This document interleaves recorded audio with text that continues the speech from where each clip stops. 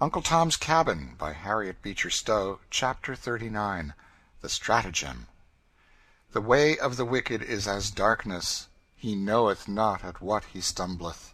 Proverbs 4:19.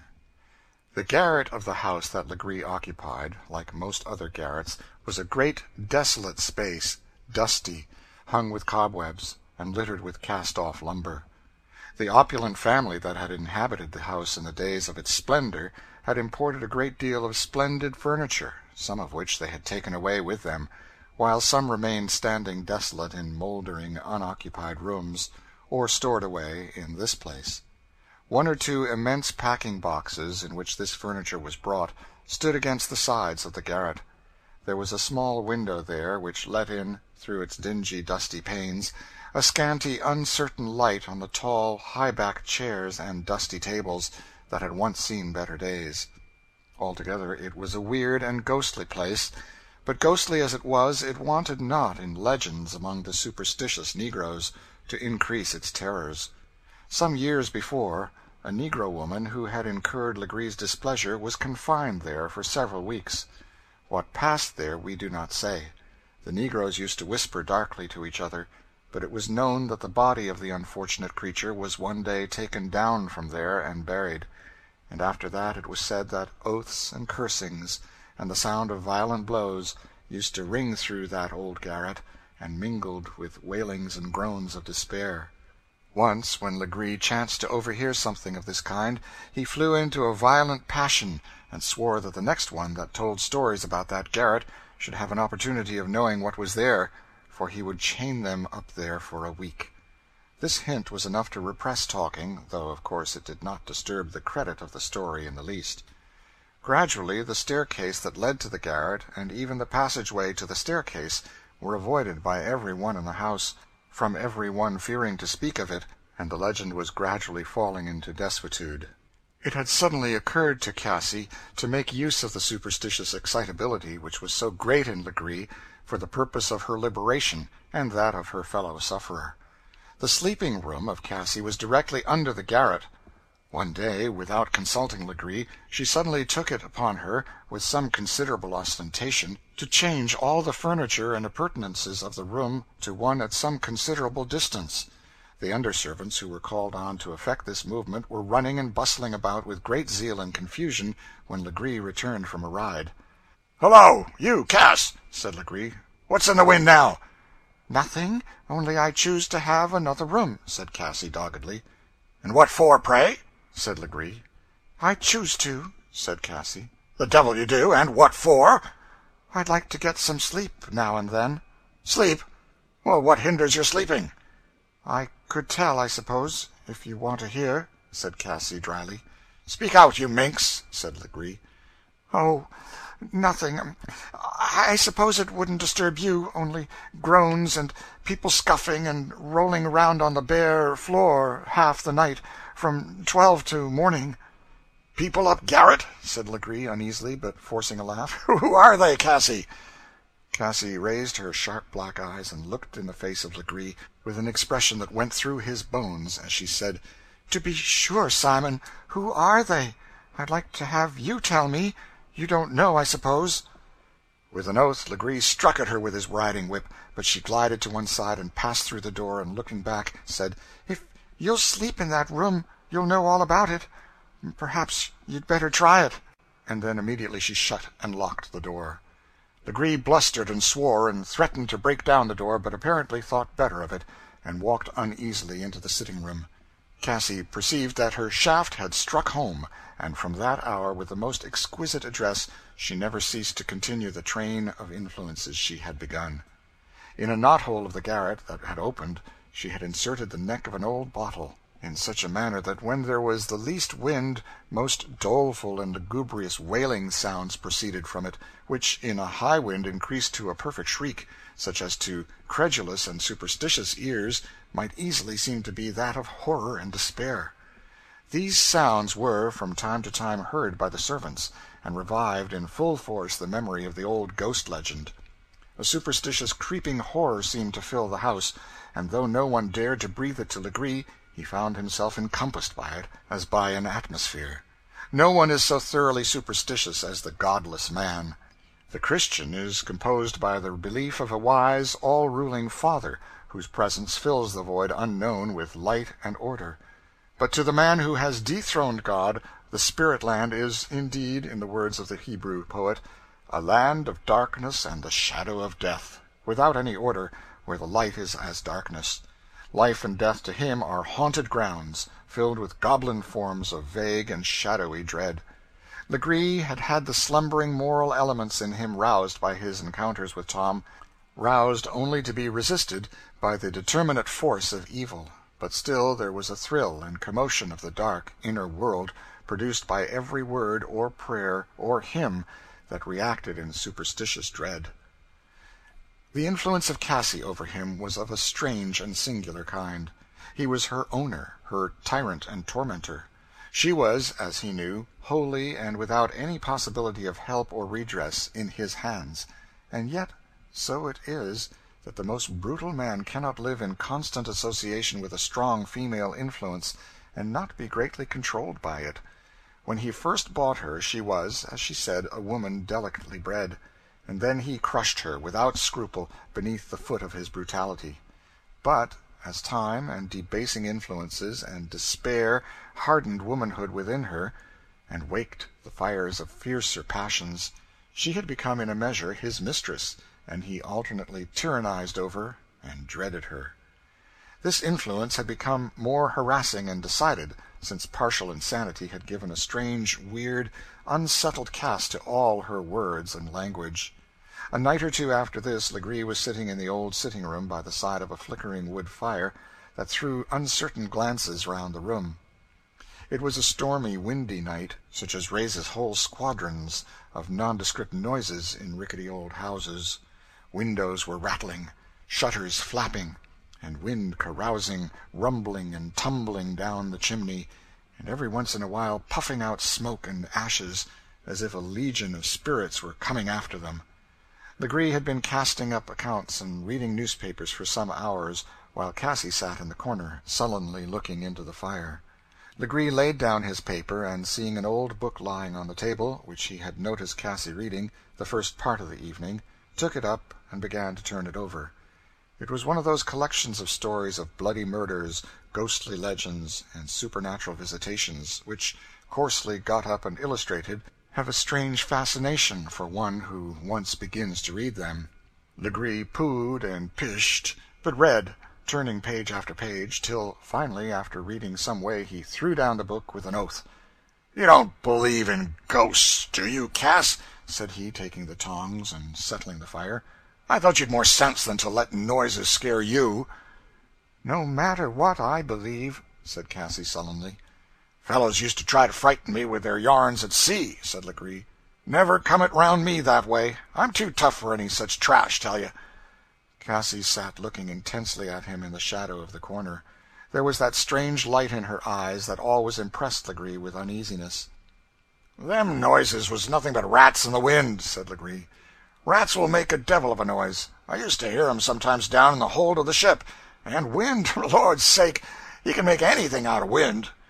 Cassie knew Legree was uneasy under her eyes, and therefore she made no answer, but sat fixing them on him with that strange unearthly expression as before. "Come, speak out, woman. Don't you think so?" said Legree. "Can rats walk downstairs, and come walking through the entry, and open a door when you've locked it and set a chair against it?" said Cassie. "And come walking right up to your bed, and put out their hand so?" Cassie kept her glittering eyes fixed on Legree as she spoke, and he stared at her like a man in the nightmare, till, when she finished by laying her hand icy cold on his, he sprung back with an oath. "Woman, what do you mean? Nobody did." "Oh, no, of course not. Did I say they did?" said Cassie with a smile of chilling derision. "But have you really seen? Come, Cass, what is it now? Speak out." "You may sleep there yourself," said Cassie, "if you want to know." "Did it come from the garret, Cassie?" "It? What?" said Cassie. "Why, what you told of." I didn't tell you anything," said Cassie with dogged sullenness. Legree walked up and down the room uneasily. I'll have this yar thing examined. I'll look into it, this very night. I'll take my pistols. Do, said Cassie. Sleep in that room. I'd like to see you doing it. Fire your pistols, do. Legree stamped his foot and swore violently. Don't swear, said Cassie. Nobody knows who may be hearing you. Hark! What was that? What? Said Legree, starting. A heavy old Dutch clock that stood in the corner of the room began and slowly struck 12. For some reason or other, Legree neither spoke nor moved. A vague horror fell on him, while Cassie, with a keen, sneering glint in her eyes, stood looking at him, counting the strokes. 12 o'clock. Well, now we'll see, said she, turning and opening the door into the passageway and standing as if listening. Hark! What's that?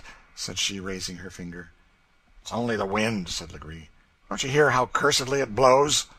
Simon, come here, said Cassie in a whisper, laying her hand on his and leading him to the foot of the stairs. Do you know what that is? Hark! A wild shriek came pealing down the stairway. It came from the garret. Legree's knees knocked together. His face grew white with fear. Hadn't you better get your pistols? Said Cassie with a sneer that froze Legree's blood. It's time this thing was looked into, you know. I'd like to have you go up now. There, at it. I won't go, said Legree with an oath. Why not? There ain't any such thing as ghosts, you know. Come, said Cassie, flitting up the winding stairway, laughing and looking back after him. Come on. I believe you are the devil, said Legree. Come back, you hag. Come back, Cass. You shan't go. But Cassie laughed wildly and fled on. He heard her open the entry doors that led to the garret. A wild gust of wind swept down, extinguishing the candle he held in his hand, and with it the fearful unearthly screams. They seemed to be shrieked in his very ear. Legree fled frantically into the parlor, whither in a few moments he was followed by Cassie, pale, calm, cold as an avenging spirit, and with that same fearful light in her eye. I hope you are satisfied, said she. Blast you, Cass, said Legree. What for? Said Cassie. I only went up and shut the doors. What's the matter with that garret, Simon, do you suppose? Said she. None of your business, said Legree. Oh, it ain't. Well, said Cassie, at any rate, I'm glad I don't sleep under it. Anticipating the rising of the wind that very evening, Cassie had been up and opened the garret window. Of course, the moment the doors were opened, the wind had drafted down and extinguished the light. This may serve as a specimen of the game that Cassie played with Legree, until he would sooner have put his head into a lion's mouth than to have explored that garret. Meanwhile, in the night, when everybody else was asleep, Cassie slowly and carefully accumulated there a stock of provisions sufficient to afford subsistence for some time. She transferred, article by article, a greater part of her own and Emmeline's wardrobe. All things being arranged, they only waited a fitting opportunity to put their plan in execution. By cajoling Legree and taking advantage of a good-natured interval, Cassie had got him to take her with him to the neighboring town, which was situated directly on the Red River. With a memory sharpened to almost preternatural clearness, she remarked every turn in the road, and formed a mental estimate of the time to be occupied in traversing it. At the time when all was matured for action, our readers may, perhaps, like to look behind the scenes and see the final coup d'etat. It was now near evening. Legree had been absent on a ride to a neighboring farm. For many days Cassie had been unusually gracious and accommodating in her humors, and Legree and she had been, apparently, on the best of terms. At present we may behold her and Emmeline in the room of the latter, busy in sorting and arranging 2 small bundles. There, these will be large enough, said Cassie. Now put on your bonnet and let's start. It's just about the right time. Why, they can see us yet, said Emmeline. I mean they shall, said Cassie coolly. Don't you know that they must have their chase after us at any rate? The way of the thing is to be just this. We will steal out of the back door and run down by the quarters. Sambo or Quimbo will be sure to see us. They will give chase, and we will get into the swamp. Then they can't follow us any further till they go up and give the alarm and turn out the dogs, and so on. And while they are blundering around and tumbling over each other, as they always do, you and I will slip along to the creek that runs back of the house, and wade along in it till we get opposite the back door. That will put the dogs all at fault, for scent won't lie in the water. Every one will run out of the house to look after us, and then we'll whip in at the back door and up into the garret, where I've got a nice bed made up in one of the great boxes. We must stay in that garret a good while, for I tell you he will raise heaven and earth after us. He'll muster some of those old overseers on the other plantations, and have a great hunt, and they'll go over every inch of ground in that swamp. He makes it his boast that nobody ever got away from him, so let him hunt at his leisure." "Cassie, how well you have planned it," said Emmeline. "Who ever would have thought of it but you?" There was neither pleasure nor exultation in Cassie's eyes, only a despairing firmness. "Come," she said, reaching her hand to Emmeline. The two fugitives glided noiselessly from the house, and flitted through the gathering shadows of evening along by the quarters. The crescent moon, set like a silver signet in the western sky, delayed a little the approach of night. As Cassie expected, when quite near the verge of the swamps that encircled the plantation, they heard a voice calling to them to stop. It was not Sambo, however, but Legree, who was pursuing them with violent execrations. At the sound, the feebler spirit of Emmeline gave way, and laying hold of Cassie's arm, she said, "Oh, Cassie, I'm going to faint." "If you do, I'll kill you," said Cassie, drawing a small glittering stiletto and flashing it before the eyes of the girl. The diversion accomplished the purpose. Emmeline did not faint, and succeeded in plunging, with Cassie, into a part of the labyrinth of swamp so deep and dark that it was perfectly hopeless for Legree to think of following them without assistance. "Well," he said, chuckling brutally, "at any rate they've got themselves into a trap now, the baggage. They're safe enough. They shall sweat for it." "Hello there, Sambo! Quimbo! All hands!" called Legree, coming to the quarters, when the men and women were just returning from work. "There's 2 runaways in the swamps. I'll give $5 to any nigger as catches 'em. Turn out the dogs. Turn out Tiger and Fury and the rest." The sensation produced by this news was immediate. Many of the men sprang forward officiously to offer their services, either from the hope of the reward or from that cringing subserviency which is one of the most baleful effects of slavery. Some ran one way, and some another. Some were for getting flambeaux of pine knots. Some were uncoupling the dogs, whose hoarse, savage bay added not a little to the animation of the scene. "Massa, shall we shoot 'em, if can't cotch 'em?" said Sambo, to whom his master brought out a rifle. "You may fire on Cass, if you like. It's time she was gone to the devil, where she belongs. But the gal, not," said Legree. "And now, boys, be spry and smart. $5 for him that gets 'em, and a glass of spirits to every one of you anyhow." The whole band, with the glare of blazing torches, and whoop and shout and savage yell of man and beast, proceeded down to the swamp, followed at some distance by every servant in the house. The establishment was, of a consequence, wholly deserted, when Cassie and Emmeline glided into it the back way.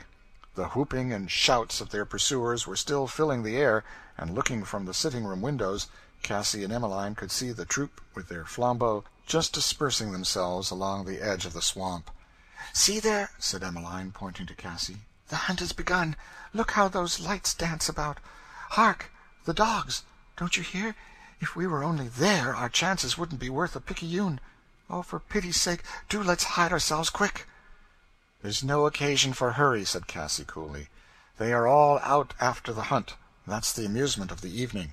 We'll go upstairs by and by. Meanwhile," said she, deliberately taking a key from the pocket of a coat that Legree had thrown down in his hurry, "meanwhile I shall take something to pay our passage." She unlocked the desk, took from it a roll of bills, which she counted over rapidly. "Oh, don't let's do that," said Emmeline. "Don't," said Cassie. "Why not? Would you have us starve in the swamps, or have that will pay our way to the Free States? Money will do anything, girl." And as she spoke, she put the money in her bosom. "It would be stealing," said Emmeline in a distressed whisper. "Stealing," said Cassie with a scornful laugh. "They who steal body and soul needn't talk to us. Every one of these bills is stolen. Stolen from poor, starving, sweating creatures who must go to the devil at last for his profit. Let him talk about stealing. But come, we may as well go up garret. I've got a stock of candles there, and some books to pass away the time. You may be pretty sure they won't come there to inquire after us. If they do, I'll play ghost for them." When Emmeline reached the garret, she found an immense box in which some heavy pieces of furniture had once been brought, turned on its side, so that the opening faced the wall, or rather the eaves. Cassie lit a small lamp, and creeping round under the eaves they established themselves in it. It was spread with a couple of small mattresses and some pillows. A box near by was plentifully stored with candles, provisions, and all the clothing necessary to their journey, which Cassie had arranged into bundles of an astonishingly small compass. "There," said Cassie, as she fixed the lamp into a small hook, which she had driven into the side of the box for that purpose. "This is to be our home for the present. How do you like it?" "Are you sure they won't come and search the garret?" "I'd like to see Simon Legree doing that," said Cassie. "No, indeed, he will be too glad to keep away. As to the servants, they would any of them stand and be shot sooner than show their faces here." Somewhat reassured, Emmeline settled herself back on her pillow. "What did you mean, Cassie, by saying you would kill me?" she said simply. "I meant to stop your fainting," said Cassie, "and I did do it. And now I tell you, Emmeline, you must make up your mind not to faint, let what will come. There's no sort of need of it. If I had not stopped you, that wretch might have had his hands on you by now." Emmeline shuddered. The two remained some time in silence. Cassie busied herself with a French book.